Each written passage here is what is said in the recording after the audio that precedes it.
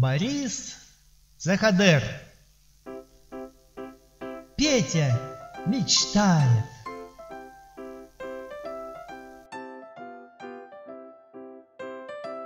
Если б мыло приходило по утрам ко мне в кровать и само меня бы мыло, хорошо бы это было.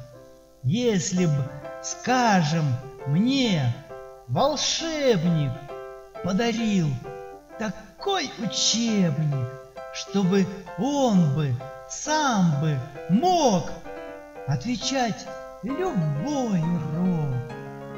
Если б ручку мне в придачу, чтоб могла решить задачу, написать диктант любой, все сама, само собой.